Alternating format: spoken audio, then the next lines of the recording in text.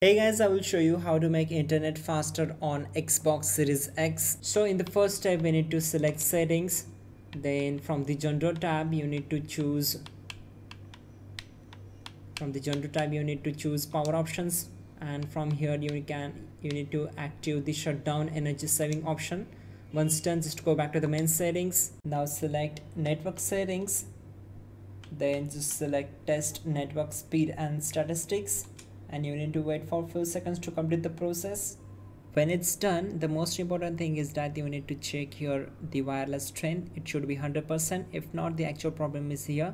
You need to keep your internet router very close to the console and your problem will be fixed. If not, just go back to the main settings. Now select network settings, then choose advanced settings from here, then select DNS settings. Once we are here, we need to choose manual.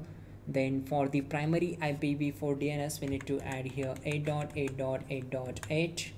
then go for the next secondary IPv4 DNS, and here 8.8.4.4. Once done, press the three lines button from the controller and again press B button from the controller, and it's all good. Your console is connected to the internet. Select continue, keep pressing X button from the controller to get the screen and restart the console, and your problem will be fixed. That's it guys. Comment awesome in the comment box, so I will heart your comment.